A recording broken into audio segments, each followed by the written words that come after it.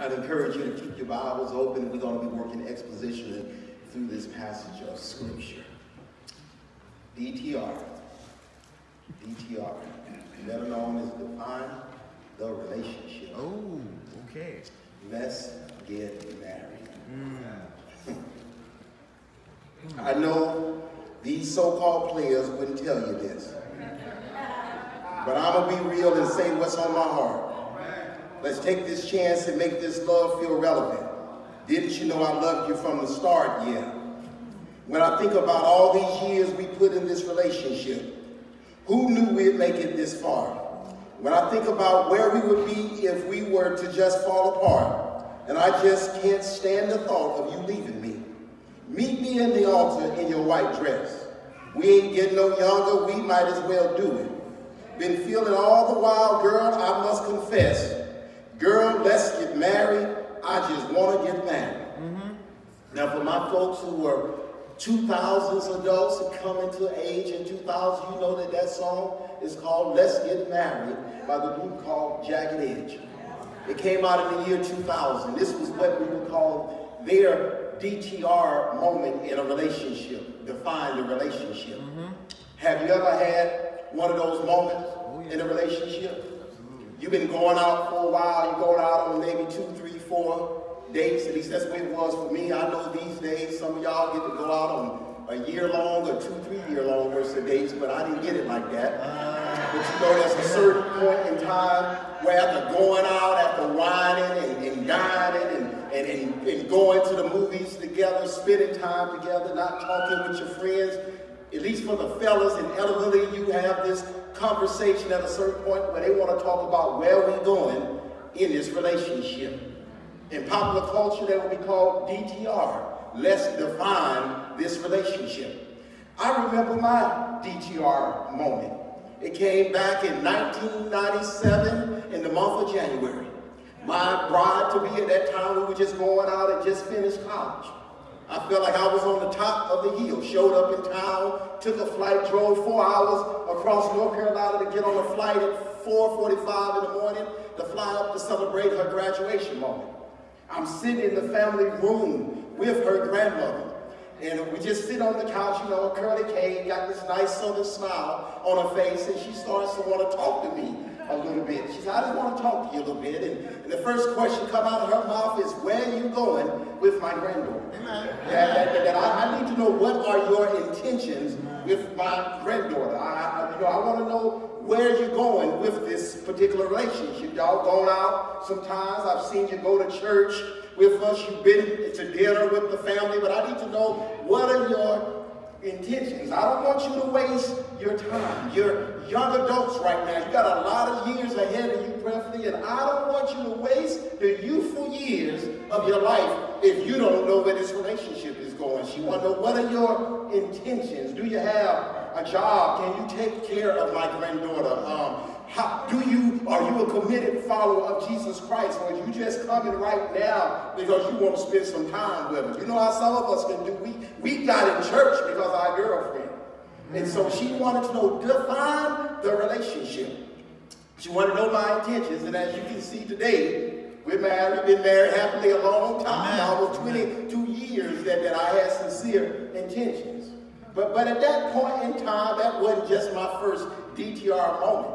I also had a DTR moment the month later in February on Valentine's Day. Got a phone call from Sister Nikki, Minister Nikki's brother, the older brother, the heir of the family, that wanted to talk to me on the phone and wanted to know, what are your intentions with my sister? I haven't met you yet. I've heard a lot of good things about you from my mama and my dad and from my other siblings, but I want to know, what are your intentions? Another DTR moment. For me, it was DTR, define the relationship from some friends and family that Sister Nikki didn't have to have that conversation with me. And I know in these times which we live, we want to let our kids do whatever they want to do. We want to let them make whatever decisions they want to make. But I'm kind of old-fashioned. And I think there's some things about some old school ways of dating and courting that's still relevant today to some of our fathers and mothers out there. You need to define the relationship with some of your kids. They've been going out a little bit too long. They've been living together a little too long. Maybe you need to interject yourself into the conversation and sit them on down and say, it's time for us to have a DTR moment. I need you to define this relationship.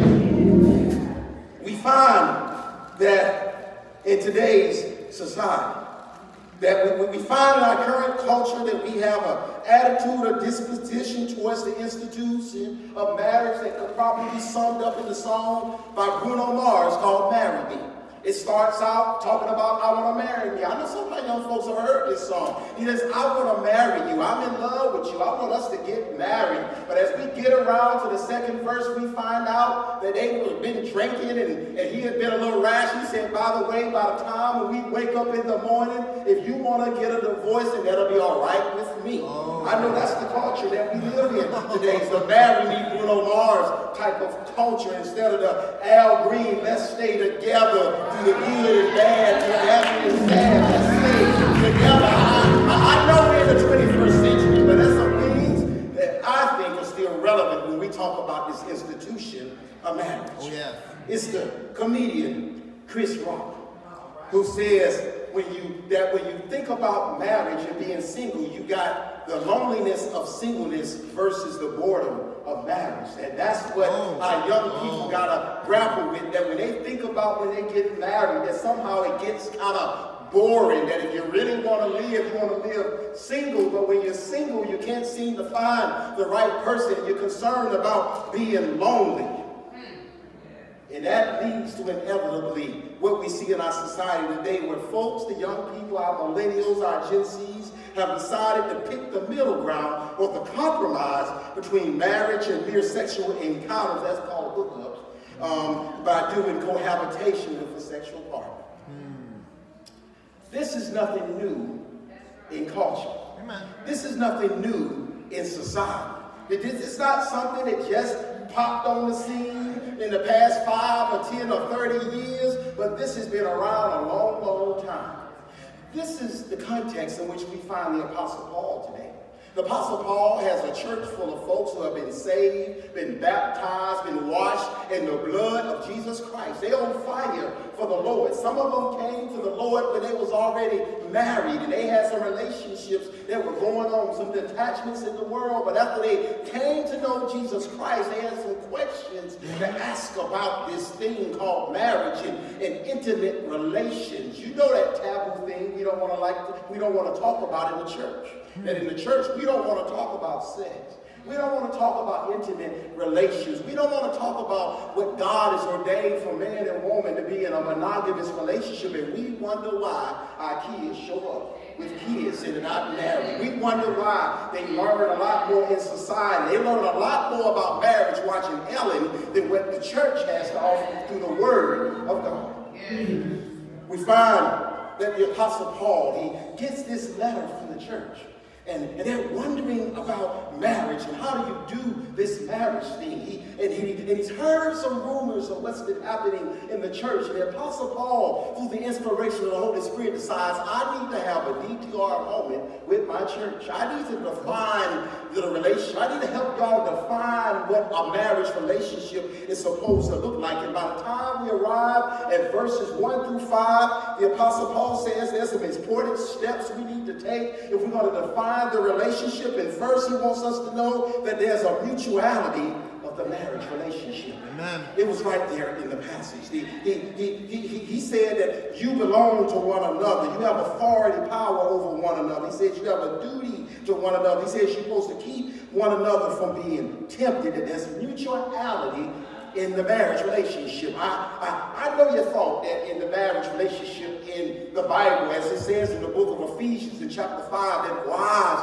are supposed to submit to their husbands as the church submits to Christ Jesus. I know that leaves a bad taste in sisters' mouth when they hear that in premarital counseling about this submission to one another. But that's why you got to read the whole, through all of God's scripture, knowing that all of God's word is useful for teaching, equipping the saints for work of ministry. Because right here in the Bible, we find that the marriage relationship is a mutual one. That means you belong to one another. That means God has given you to one another. So if you date somebody right now You need to be asking yourself, do I believe that God has given me this person? Are we able to work together? Is there some sharing that's happening in this relationship? Or do you find yourself doing all of the work? Let me make it real practical to you from a sister girl. Do you find yourself paying for every single date? Do you find yourself driving him around in your car? Do you find yourself paying for his bills, but he ain't doing nothing to help you out? That's not a mutual relationship. The context is, he says, it's a mutual relationship when it comes to sexual relations. So in this context, he says, well, wives, you to please your husbands. Yeah, but husbands, you also to please your wives. But then he says, look, the wife has authority over the man's body, and the man has authority over the woman's body. Now, I must admit that as I studied this and trying to figure out what he's trying to get at right here, I got kind of tickled pink when I looked at what he said about this power of the body. That somehow, when God brings a man and woman together, there are some things when you get around them that it just gets some control over you, so to speak, that you just can't control yourself when you around them. There's some things start to happen in your body, some things start to happen in your spirit. You don't know what's going on, but you just know they got some control over you. Do I got any brothers can help me right here that you go when you got your girl and you know and done some things to you, make you act better, help you to be more gentle, help you to be kind. You know, when we're doing that courtship, we on our P's and Q's, we on our best manners, because it's some kind of power they got over our bodies.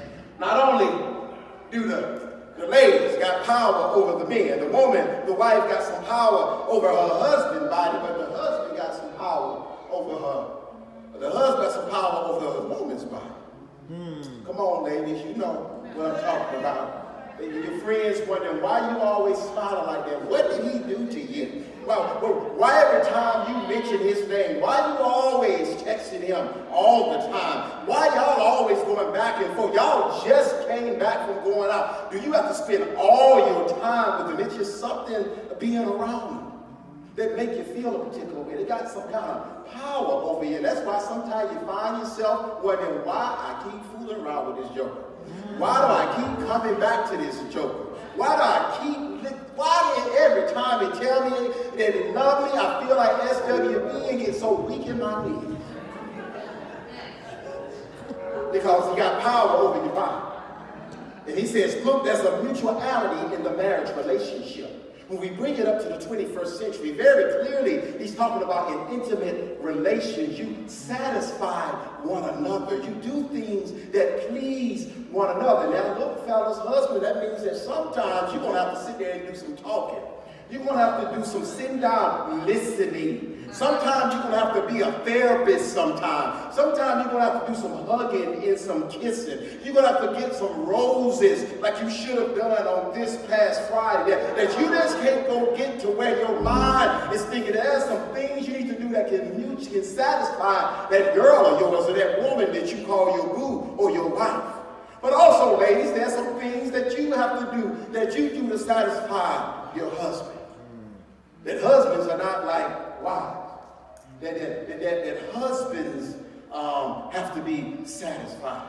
That husbands don't do things all the way that wives do things. That you have to recognize that God is giving your spouse to you for you to please your spouse.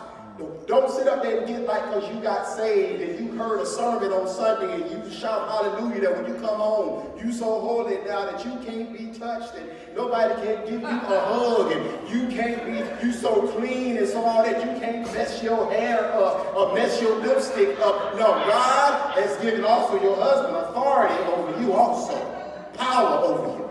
He says there's a mutuality in the marriage relationship.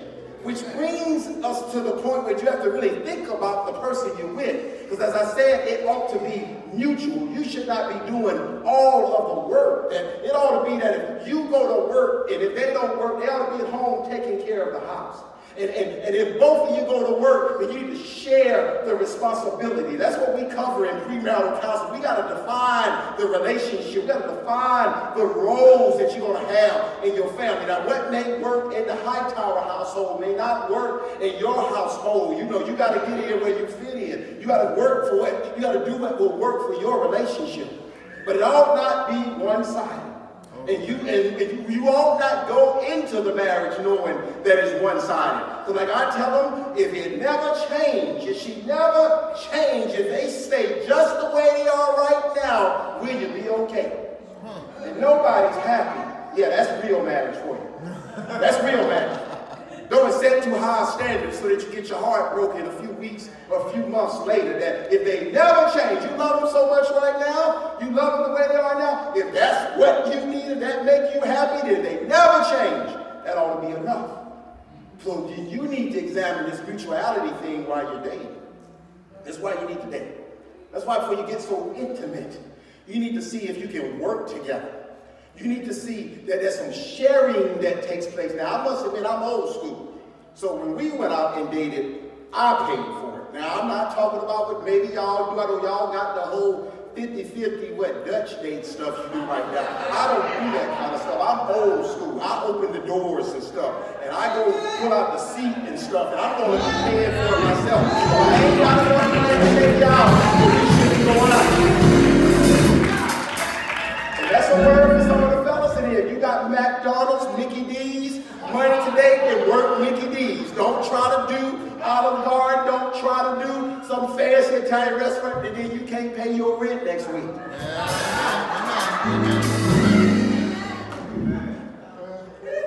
It ought to be some mutuality in the marriage relationship. You belong to one another.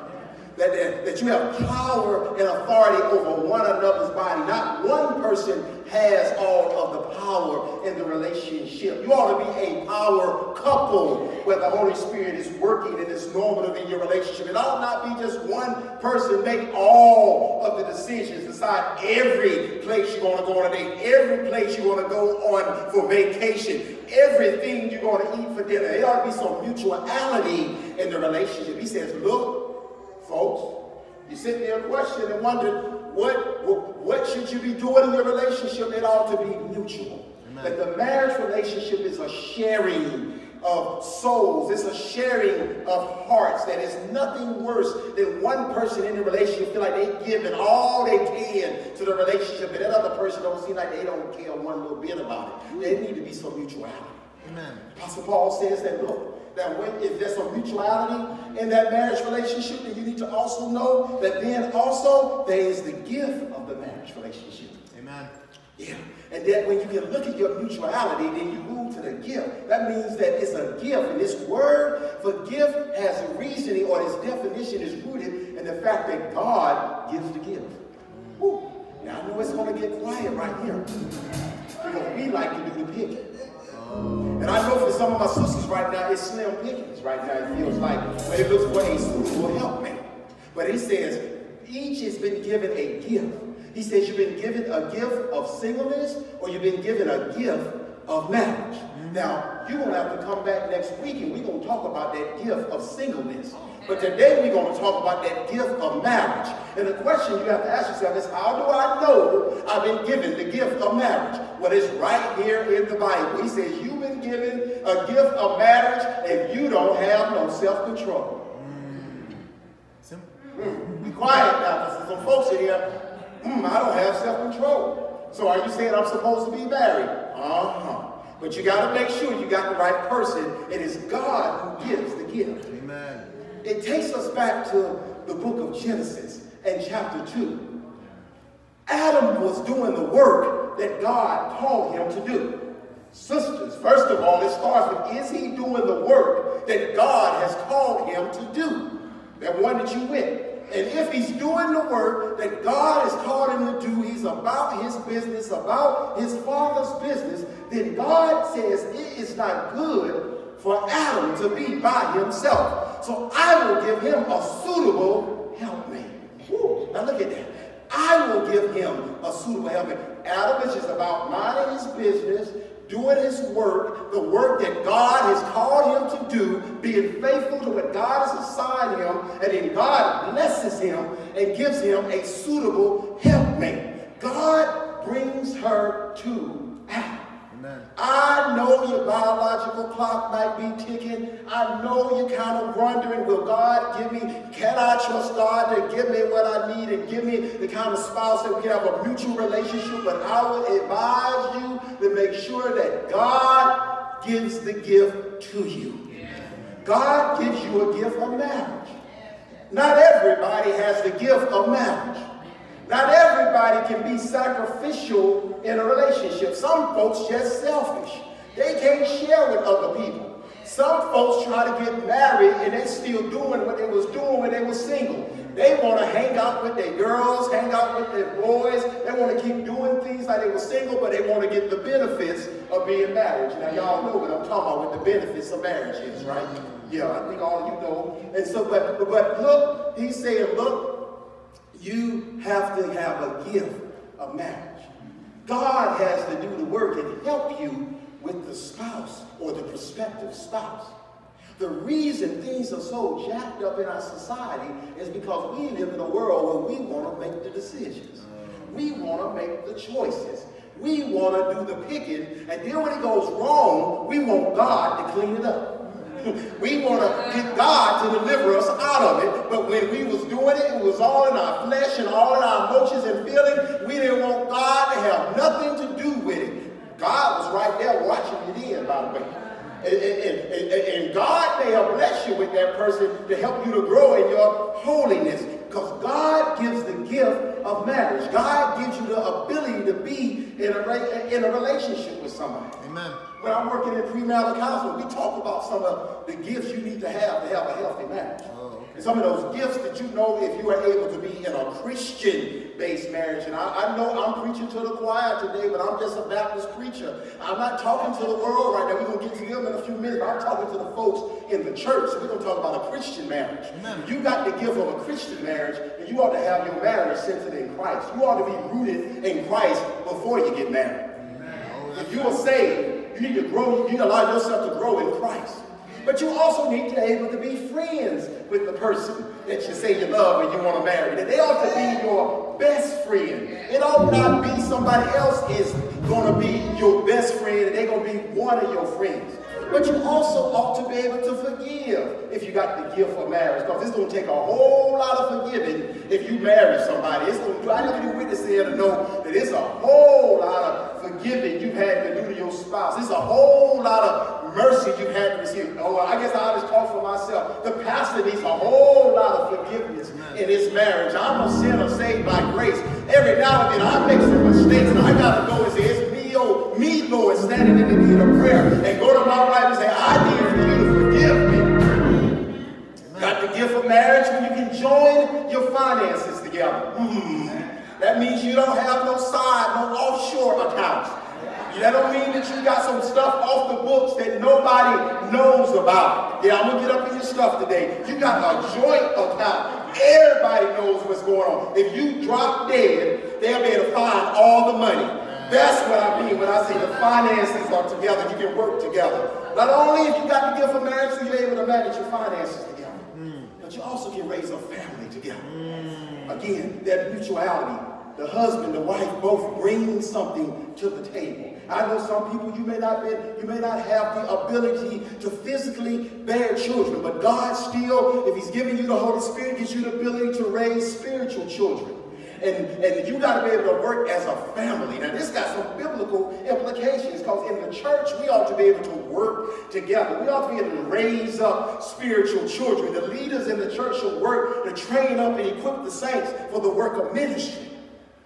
But also, you got to have some fidelity. Don't get married if you're not a one-woman man. Are you listening, fellas? If you need more than one woman, marriage is not a gift you have. I'm going there today. Ladies, if he ain't all that you need, and you need some other stuff, you don't have the gift of marriage. You got to have fidelity. Yes. But you got to be able to communicate. Like I tell my young couple, that means you got to be able to talk frank. It gets quiet here. You got to be able to say what's going on and not cut around the corners. Got to walk on eggshells in the household because you're afraid they're going to blow through the roof. I must admit, God convicted me on this. I know I'm a work in progress. Like I said, I need for my wife to forgive me. But you got to be able to have some frank conversations in a marriage. You can't talk frankly if you got some brittle pride, and if you want to walk out and leave the house and abandon the family when somebody lets you know you're wrong, or tell you your feet not smelling right, or you need to go take a bath or something, or what's going on with you showing up to work all the time and the money looking funny. If you got a problem with that, you don't have the gift of marriage. Apostle Paul says, look, it's a gift. God gives, God graces folks to be married. Not everybody's meant to be married. There's some folks God don't give you the gift, but he gives you the gift of singleness. We're going to talk about that next week. It ain't nothing wrong with being single. We just got to deal with how you manage those urges and those things that's going on with you that really only works in the context of marriage. Amen. Got to grow in your holiness, so to speak. As our deacons, we were talking about this. You got to be more holy. He says, look, church, you all, we got to define the relationship. And if we're going to talk about marriage, there must be some mutuality in the relationship. It's give and take, it's sharing on both sides. You know this before you get married. So you need to deal with these issues before you walk down the aisle and get your heart broken. He says, look, it's a gift of marriage. Not everybody has the gift. God is not giving that to everybody. Not everybody got a forgiving heart when it comes to some things that can happen in a marriage context. But he says also, third and finally, that there's a charge to the marriage relationship. This way he spends most of his time in the passage. We write in verse 10. He spends most of the time talking about the charge of the marriage relationship. In other words, there are some commands of the marriage relationship. There are some responsibilities that God gives you in the marriage relationship. There is a purpose of the marriage relationship. You just didn't get together to sleep in the bed and make one another feel good and stay warm at night. There are some responsibilities that God gives to the marriage relationship. That's why Paul says, not I, but the Lord God, Jesus, give this charge. And that's important because it's the Lord Jesus. And most of us know that the Lord Jesus ain't running our household. That it ain't the Lord Jesus up in our bedroom with our spouse. It's some devil up there, some foolishness going on in some of our houses. But it's not the Lord Jesus. That's why he says the Lord Jesus gives the charge.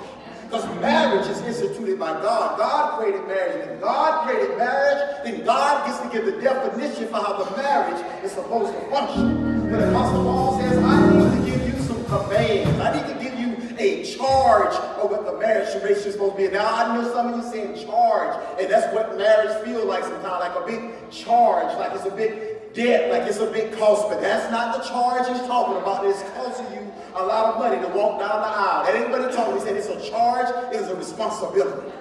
He says, look first, he gives a charge to the believers.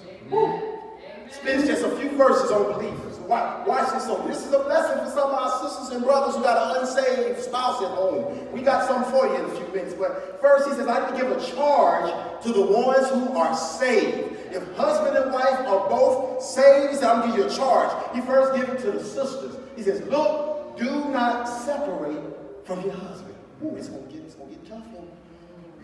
Separate, this is an interesting word too. Because separate means to depart from someone, to leave or separate oneself. And what he was getting at right here is the wife says, this ain't working out. I need to do like Beyonce and upgrade. And so I need to get me something else. I need to separate. But also this word separate has connotations in the context when you think about a female, that you can be separated and living in the same house. You can be in the same house, sleeping in the same bed, and be separated. That the love doesn't run out. The joy doesn't run out. You don't even want to touch you at night. You perfectly content to pull the covers over you and wrap yourself up like a mummy. You have separated yourself from your spouse. Going real, we're going all in today. He says, look, there's a charge I give you. Do not separate. Do not get rid of your spouse. And now I'm going to give you my disclaimer in here. The Apostle Paul is not talking about if your spouse putting their hands on you, sisters. If he putting his hands on you, run like Forrest Gump. Don't let him put his hands on you. I told you before, let my daughters get somebody put their hand on her. And if he cheating on you, he ain't talking about that either. Because he already know what Jesus already said about being unfaithful. He said, look, that's your exit route if they cheating on you. And unfaithfulness ain't just cheating on you intimately. They can also be putting their hands on you. Because you're a child of God. As the Apostle Paul says in Ephesians chapter 5, what man will hurt himself? And if you put your hands on your wife, then you hurt yourself. So you're unfaithful to yourself. That's awesome. Woo. Amen. That's Bible. He said, look, don't separate. And he said, not just physically, but don't separate emotionally because they lay you down, because they falling short of the glory. They keep screwing up. Us husbands, we take a little while to grow up. My mother-in-law told me, she told my wife early on, you're not going to grow up till you're about 25. She 21, he's going to take him 25 to just start growing up. Amen. That's real. That's what psychology said. Men don't grow up for a while. Amen. And some are like Peter Pan. Don't want to grow up and never grow up. Don't marry a Peter Pan. Amen. You can't make a Peter Pan into a working man. He says, look, don't separate if you are a Christian. If both of you have accepted Jesus Christ as your personal Lord and Savior, work that thing out. I know right now, there may be some couples in here, you on the verge, you know they saved, they don't even come to church, they kind of iffy, it seems like with the faith thing, but you know that they believe in Jesus Christ, you know if they pass away, you gonna want to come to the pastor and you want to tell me to roll them out here and give a eulogy and say they up in heaven already, and if you think they're going to be up in heaven when it's time to eulogize them, then you cannot separate from them physically, nor emotionally, nor mentally, nor spiritually. Don't give up. Get some counseling, in other words. Woo. Apostle Paul says, look, I've looked at couples and you're married, that's husbands and wives. If husbands should get on your nerve, seem like nothing you do is right. Complaining about everything. Get home 1 minute late, complaining. You go out there and cut the lawn, you cut it too low. You sat up there, you were supposed to go to the store you were supposed to go get some milk, you brought some whole milk, she said skim milk, you ought to know that by now. He said, look, do not separate. Based on this interesting. But he moves to that's the wives, but then he moves to the husband, he switches the language and say, husbands, do not divorce your wife. Because in the times, in the culture, the husbands could just put away their wife. They could just get rid of their wife. They could have an argument one night and say, I'm out. That's why I tell you, I would never cohabitate with nobody, live with nobody, because we got no commitment. We have an argument or a disagreement, I'm out. See, when you're married, it's much deeper. Because when it's marriage, you just can't leave so easily. When you walk down here and stood before the Lord God and said, to death do us part, from sickness and health, for good or bad, I'm in it to win it, it ain't so easy to leave. Sister girl, don't waste the years of your youth waiting for them to get it together. I remember I had a cousin. I remember when my parents and my mom cousin, they were young and 20s. I was a little kid, waiting on him to put a ring on. Now they're 60-something, bitter, because he never put a ring on. Married somebody else. He said, look, it's mutual. He says, look, it is a gift. Make sure God sent that person. If you are dating and they don't want to go to church, just take the pain now and move on. You love Jesus and they don't want to have nothing to do with Jesus, You want to read the Bible and they don't want to read the Bible? You want to go to Bible study and they want to do something else? Move on. Because once you get married, and if they say, if you're not equally yoked, he says, do not separate, physically and emotionally. But then he says, husbands, do not divorce. And like I said, in divorce, they can just put away their wife because they have a disagreement. See, and that's how you know the Bible is so true about humanity. Now that's where us men are, right? We're 0 to 100, like I can say. Why? Well, like one of my friends was saying, why y'all always go from 0 to 100? Why is no grade with y'all? We all get amped up. We quiet and we get amped up, passive aggressive. That's what many of us men are like. And he said, look, husband, don't divorce because we are quick to not be able to stay in the firm.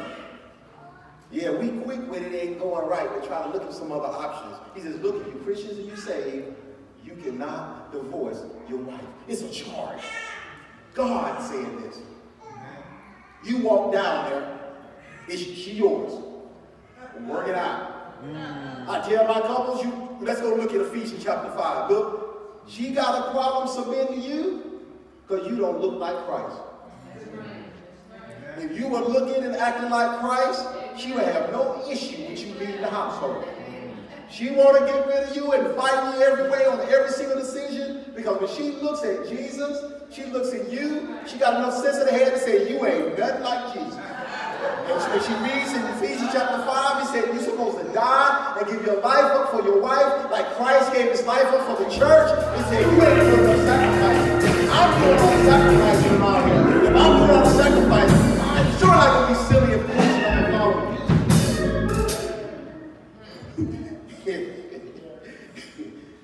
He says you can't just walk out.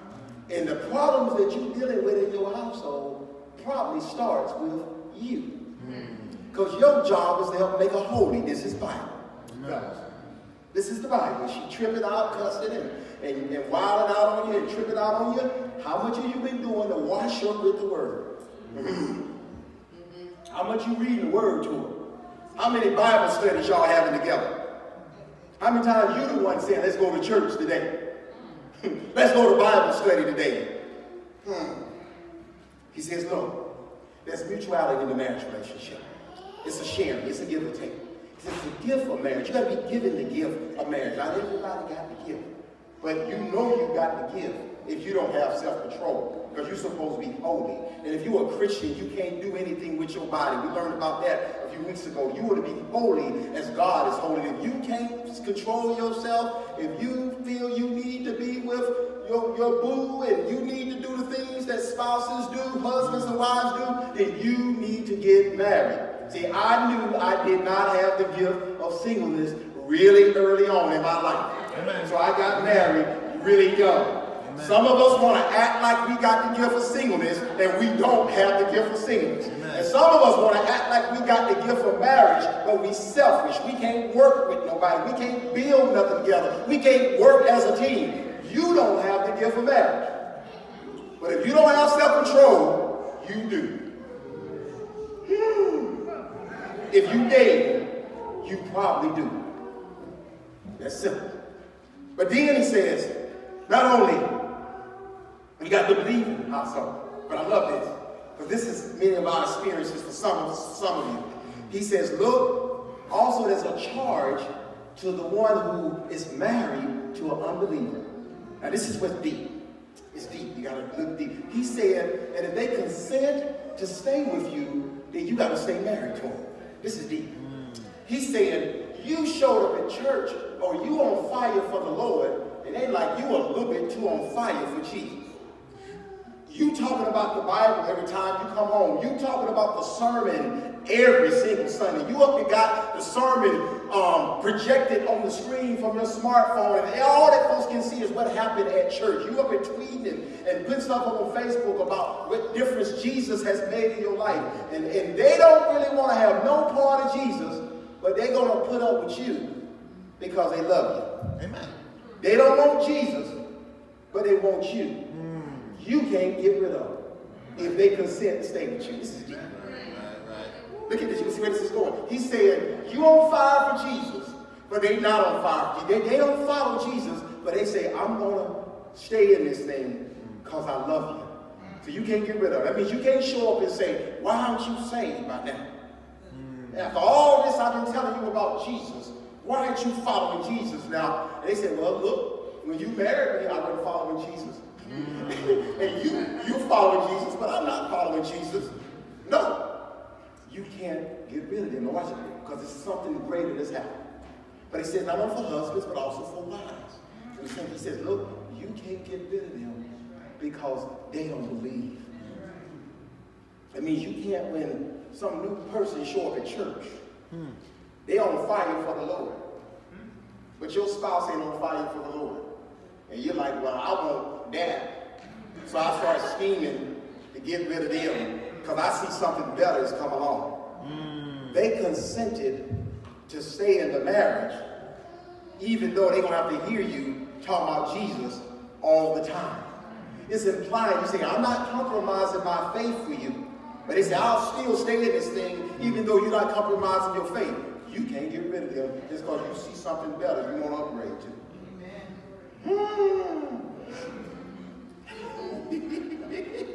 Because here's the point he's trying to move in you as we come down the mountain now. Because he's saying there's a greater purpose in that. You being holy can help get the whole family holy. It's him. He said, the wife, is she holy? That means she's acting and being holy. That means she don't show up clowning and tripping out and getting loud because they didn't go to church. But she said, if you are holy, like it says in 1 Peter chapter 3, you're not trying to win in with your physical beauty and how you look on the outside, but on the inward side, what Jesus Christ is doing in your life. It's implying that, who knows, perhaps you being patient and being kind and being gentle may work and break down some barriers in their heart. And you may help for them to be holy, but even deeper than that, one holy person in the family can change the whole arc for the whole family. That one holy parent can help get the children saved. That you don't go give up, think you need some better spouse because they don't know the Lord, but you know the Lord. You train the kids up in the Lord so that when they grow old, they will not depart. You bring the children to church and introduce them to Jesus Christ. You read the Bible to the kids and let them know about Jesus Christ. You bring them to vacation Bible school and let them know how much you love Jesus Christ. You let them know how much of a difference he made in your life.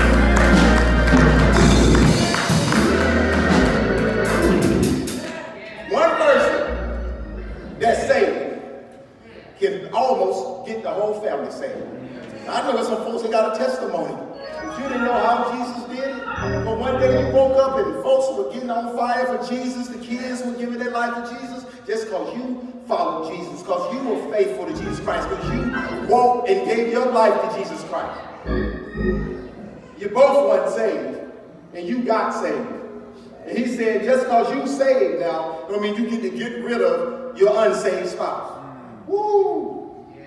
And you being holy, being kind, being gentle, being patient, being steadfast, immovable, always abounding in the Lord, can make a difference for the whole household. Amen. But then he says the reality that we deal with in life. That's why you need to read the Bible before you watch Ellen and the Oprah Winfrey Network. The Bible is true. The Bible got some stuff that it can give you, some stuff that the Bible has for you that can be a blessing to you, and you do not need the Oprah Winfrey Network to give this to you, because he says, look, things happen. I'm going there. He says, look, you got some folks who hate it. I can't deal with that. You look too on fire for Jesus. Let's go deep. We got to go deep today. You try to follow Jesus, and they want to run towards the world. And they say, you got to choose me or Jesus. Yeah. And you say, I choose Jesus. Amen. And they leave. And he says, you ought to be at peace.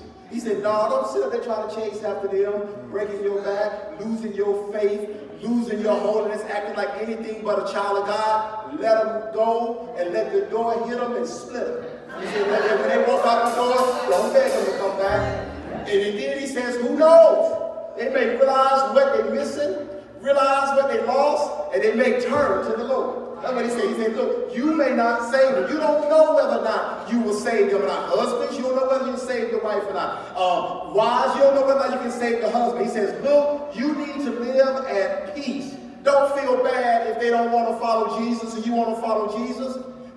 Be like James Cleveland said, that Jesus is the best I've ever had. The best I've ever had in life. When he remixed that Gladys Knight song, he said, Jesus is the best thing I've ever known. And when I look at my life, I look at how good his business I've known Jesus Christ, I know I have a better life. I know I'm living better. I know that I'm blessed and highly favored. Don't lose your peace and your salvation because they don't want to follow Jesus.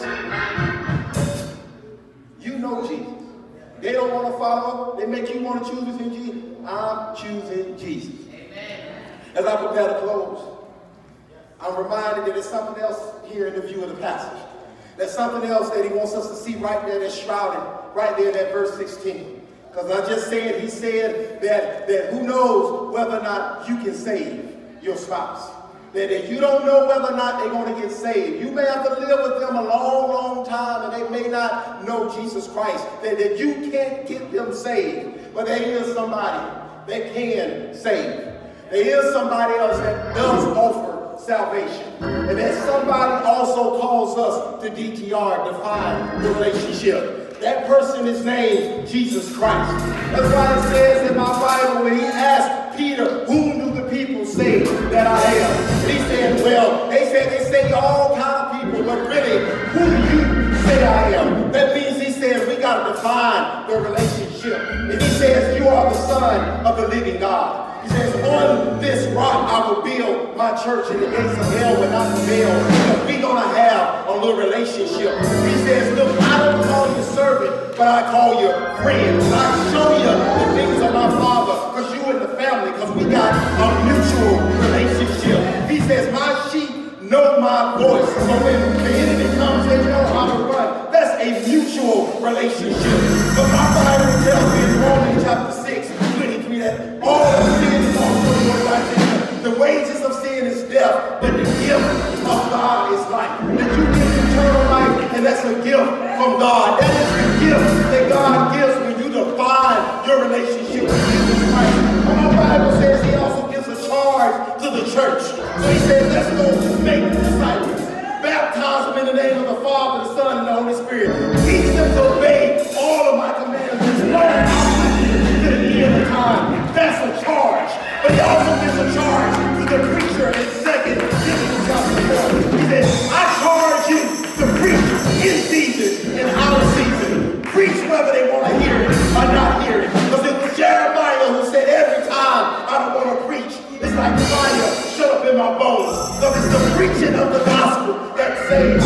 That's why Paul says in the first chapter of 1 Corinthians, it's the power of the cross that saves folks. I know maybe you thought you could get him saved, but he needs to see Jesus Christ in you and get drawn to Jesus Christ. He needs to get contact with the Spirit of the living God. He needs to see that you're light and salt, that he sees you work and praise your Father in heaven. That's the charge that he gives to the church, to preach the gospel in season, out of season. Preach it whether you don't want to hear it. That's what it means for the Christian. And the Apostle Paul said, you can't give up on your marriage. Because your marriage is a presentation of the church. How Jesus Christ washed the church with the sense of the word. Come on, men, you need to get more in the Bible and wash your wife with the cleanse of the word. And it says the wives submit themselves as Christ, the church to Christ. That when you got a marriage with respect and love, and the soul of the church is supposed to be about. Church divine the relationship. Before you get married, come on and talk to the pastor. I'll help you define the relationship. Before you go down to the city hall and try to get hitched, come on, let's sit down and let's define the relationship. See if God is giving it to you as a gift. You ought to be able to work together. Yes. And you ought to have some commandments, a charge that you follow in the marriage. Because the marriage is a reflection of the church. The society is so jacked up right now because their images of marriage is nothing what God intended it, because the church does not present a clear presentation of what marriage is supposed to look like. Marriage is a representation of the church. The husband is supposed to represent Jesus Christ, as Jesus Christ is the head of the church. Therefore, the husband sacrifices and dies to himself, just like Jesus Christ died on the cross for the church. So when you come to me and say, I can't get her to act right, then how much dying you've been dying on the cross? How much sacrifice have you done for that family? How much word have you been pouring into that family? And then the church is supposed to submit to Jesus Christ. Why should you respect your husband? God gave him to you. Don't disrespect him out in public. Don't talk to him like a dog just because they screw it up. God gave him to you. And your marriage is supposed to reflect the church. Let the church say amen.